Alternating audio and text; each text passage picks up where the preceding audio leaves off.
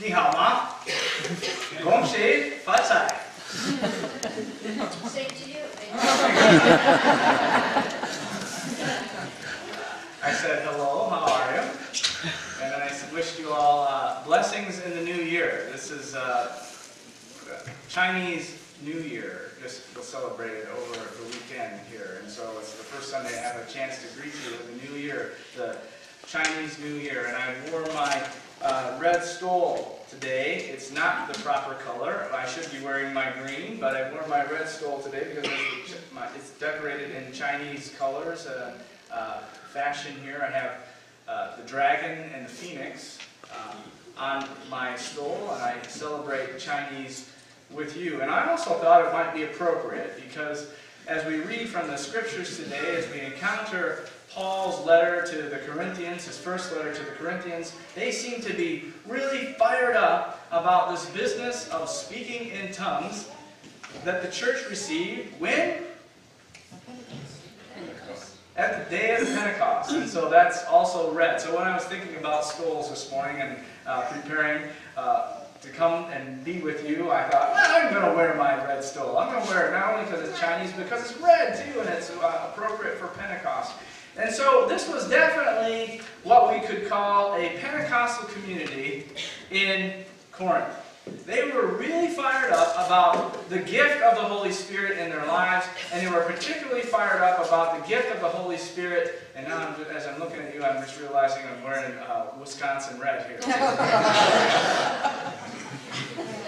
The gift of the Holy Spirit, particularly in the gift of glossolalia, or the speaking in tongues. That first Sunday, when the Holy Spirit was a gift to the church, all of those who were gathered in that upper room went out into the street and started proclaiming the good news of Jesus Christ in ways that everyone from all around could understand in their native language. It was as if you could have understood right away, and that wasn't just Dennis in the back, who could understood right away that I'm saying hello in Chinese, and you could hear me saying hello to you. That was definitely a gift. To be able to communicate to people in their native language is definitely a gift, especially in the life of the church. And we should always, really appreciate that gift, to be able to communicate to anyone who might be coming through our doors, to be able to proclaim God's good news in a way that they can understand. For sure, that is the highest gift. But somehow in Corinth we had some trouble.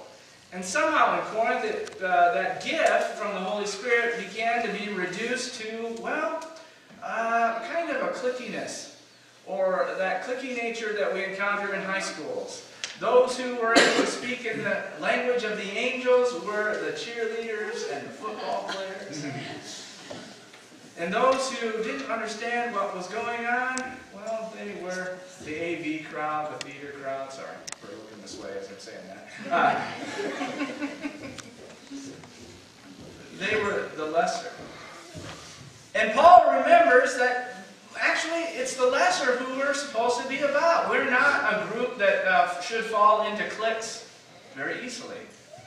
We should be constantly trying to reevaluate ourselves and have a good hard look at ourselves and try to figure out, are we being radically welcoming, radically hospitable? We should try to take a good hard look at ourselves, and are we connecting to the passion that God had called us to when we first became Christians, when we were the least of these, when we didn't understand the lofty words used in worship. Paul writes to the Corinthians, and he has this first fill in the blank as a quote from Paul's letter. I did not come proclaiming the mystery of God to you in lofty words or wisdom. I did not come. Paul says, I didn't come to, when I first came to share with you the good news of Jesus Christ, I came not speaking in words that you couldn't understand, but in words that you could understand. I didn't come with a lofty church speak about the incarnation or about salvation. But I came to you in words that you could understand. I didn't use church jargon. But I came to you using the language that you use. So why are you preferencing the language of the angels, the tongues of the angels now, and forgetting about those who can't understand what you're talking about? This reminds me of a video, and I've seen it probably 1,000 times. It's Finding Nemo. Anybody out there? And it reminds me of the scene when they are about to jump off the EAC, the East Australian Current, to get to Australia. And Squirt is giving Marlin and Dory the instructions, and he's using jargon. Do we have that video? Do you have your exit buddy? Okay, Squirt here will now give you a rundown on proper exiting technique.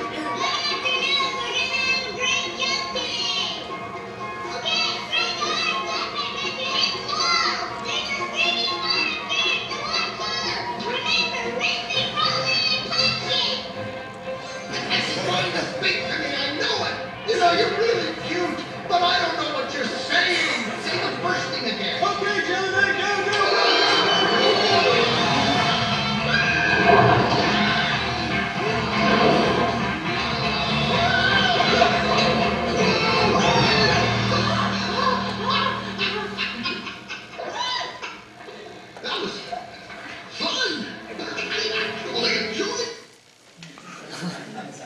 That was fun. I actually enjoyed it. That was fun. I actually enjoyed that. Did you see how the jargon that Squirt used was really meant to get them excited and get them prepared about what they would be going through as they exited the East Australian Current? But the words were just blah, blah, blah, blah. They had to actually go through that process to be able to experience it. And then once they were able to find that exit and go through the exit, or maybe have the first step of a new life, Marlin, who was very uptight, was able to say, I actually enjoyed that. I didn't understand a word they said, but I actually enjoyed that. Paul is writing to the church in Corinth and is saying, you know, your worship services, they ought to be a little bit like that. Even if you do have some jargon in the worship service, people who are present shouldn't be put off by that jargon, but they should be having some kind of experience that they actually enjoy. That overwhelms them in such a way that's not to put them off from the good news of Jesus Christ, but overwhelms them in such a way that they feel like they've taken the first step of the beginning of their new lives in Christ Jesus. We struggle with this in our homes. Yesterday I had an opportunity to step out of the room so I can talk about it. Yesterday I had an opportunity to help Ethan with his penmanship. He was learning to write in cursive. And doggone it, he couldn't get that A quite right. And the flare or tail on the end of the A. And he just wanted to give up. And he said, oh, I don't know why I have to do this. I know how to spell. I know how to print. And now I have to learn how to write an A in cursive. I can write it in 3 different ways for you in printing, but I have to write it just this way. I just want to quit. And the only words of wisdom that I had for the poor kid were, well, welcome to the rest of your life, man. Constant learning, you know, you're never done, you have to learn, you know, there's that saying, you know, you learn and then you pay taxes and you die.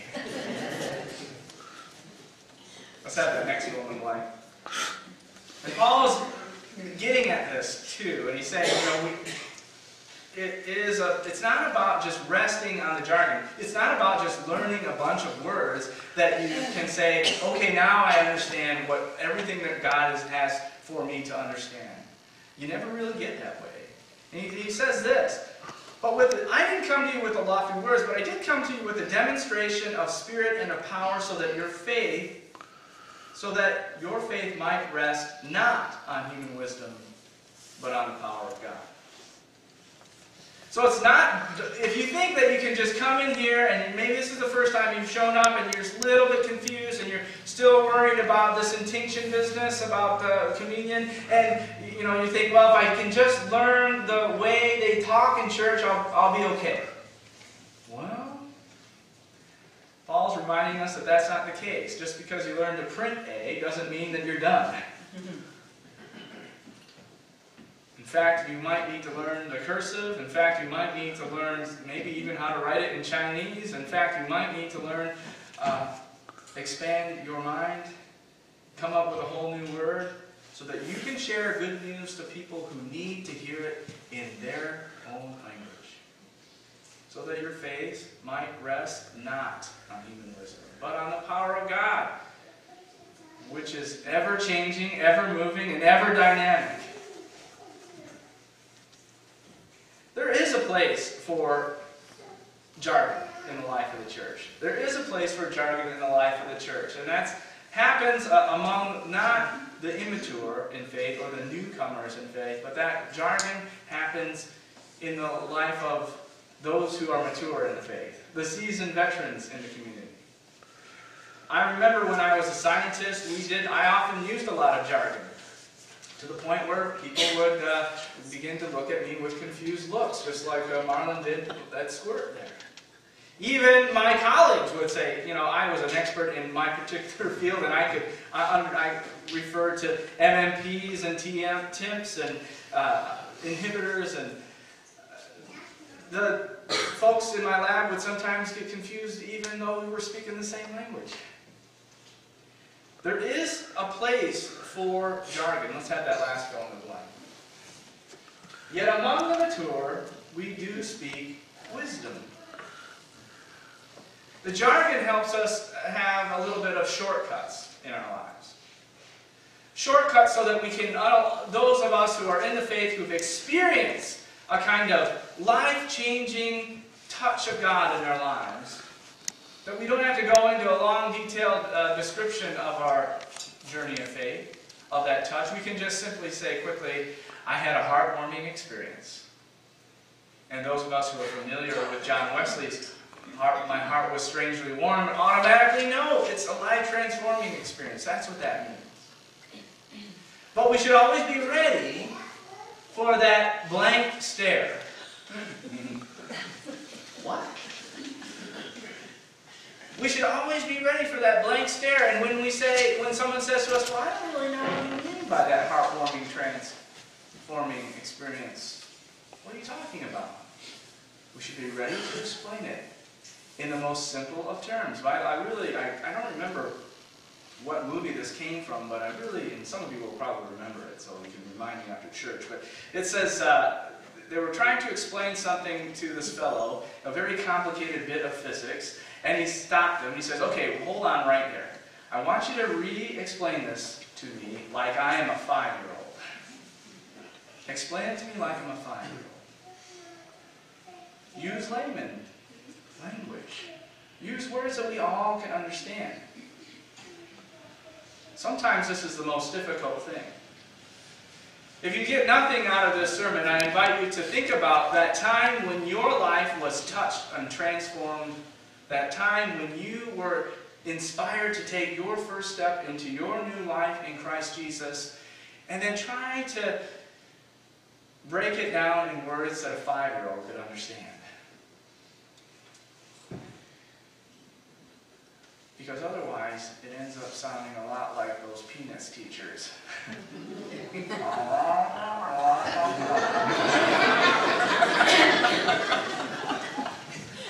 that's not the good news.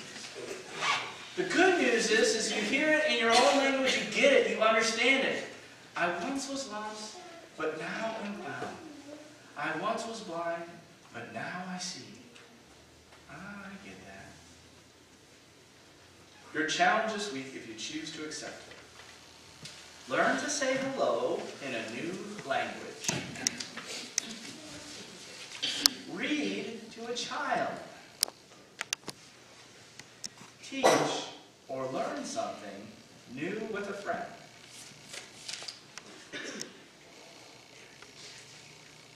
I invite the congregation now to turn your hymnal to page 8.